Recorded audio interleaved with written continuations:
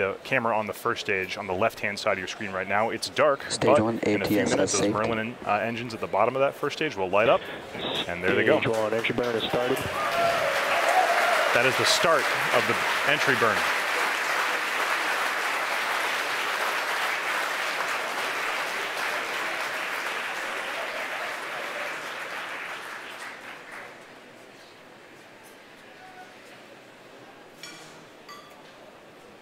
And stage 1, entry burn shutdown. And that's it. That is the end of the entry burn. The next step for that first stage is going to be the landing burn. You can see some aerodynamic flows past those grid fins right now on the first stage as it gets into the thicker and thicker regions of the atmosphere. Those grid fins help to stabilize the first stage as it heads back down towards the deck of Course I Still Love You.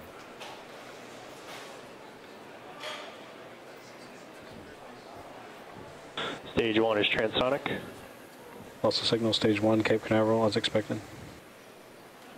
All telemetry is nominal on the second stage as it continues to accelerate. Next big thing happening here is going to be the landing burn at T plus 8 minutes and 9 seconds, just about 30 seconds from now.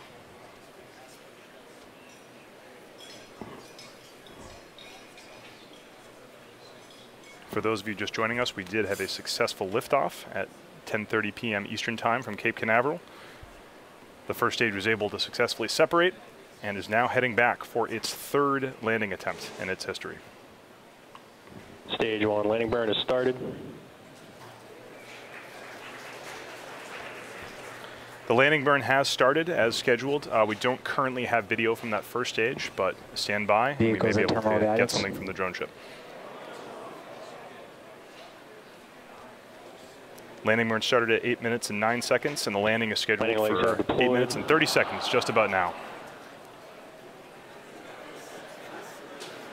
You can tell here at SpaceX headquarters we haven't yet gotten any video from the drone ship, but we're just waiting for confirmation. And this is recovery. Falcon 9 has landed. Landing operators moving to procedure 11.100 on recovery 1 and ECF 9. While we're waiting for that, we are expecting SECO to happen shortly. That is second engine cutoff. Back shut down. It sounds like we may have confirmation that the first stage has landed. That is a shot from Of Course I Still Love You of the first stage of the Falcon 9 rocket for its third landing. Nominal parking orbit insertion.